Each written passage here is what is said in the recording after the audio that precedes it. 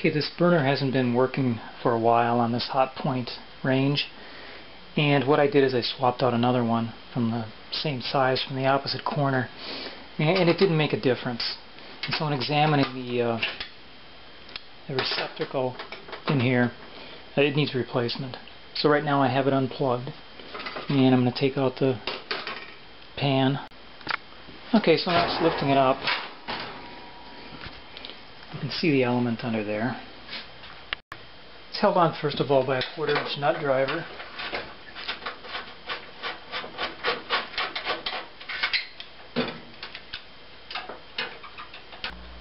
Taking a closer look inside here, we can see that the contacts in there are pretty beat up, pretty burned.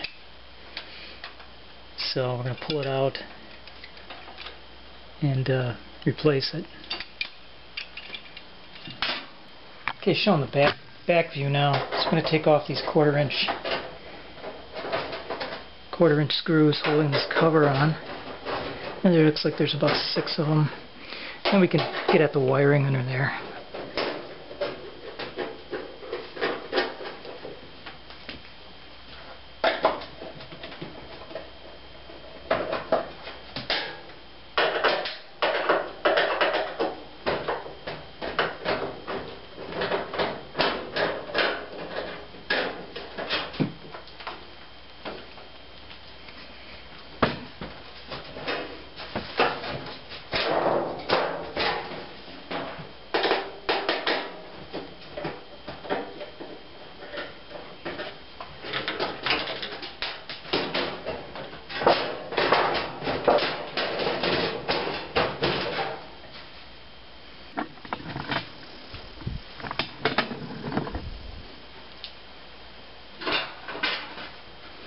Okay, these yellow wires right here are the ones that are coming up from our bad burner, and these are just plug in here, plug into the burner control.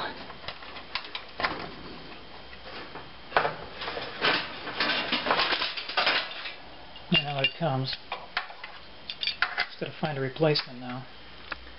What we're using here is a universal replacement part, in which you have to use the wires from your original one. You snip them, wire nut them, put some heat shrink tubing on there, and then replace it.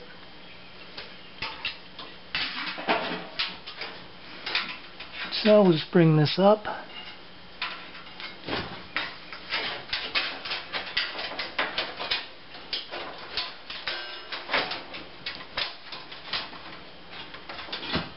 Bring the wires up through, plug them into the control. Okay, now just a matter of reattaching it to the stovetop.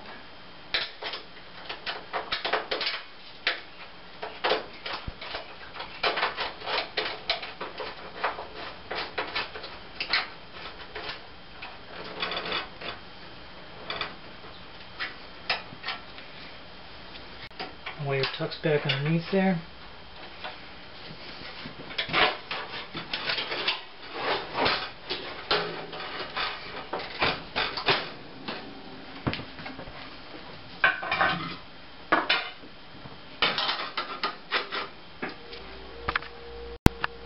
I'll reattach the back cover with my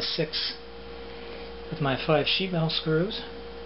Okay, the burner had also gone bad. I think by the time one of these receptacles goes bad, the burner may well need replacement as well.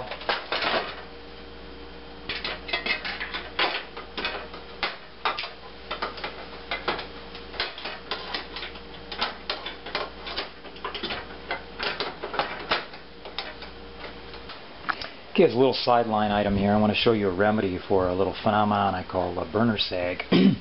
If you look at this burner, it's tilted this way, because what happens over the years as you're putting a lot of heavy kettles on here is that this support right here cuts into the groove in the drip pan. And what you wind up getting is a actual deeper groove in here, so that eventually the burner is sitting down lower.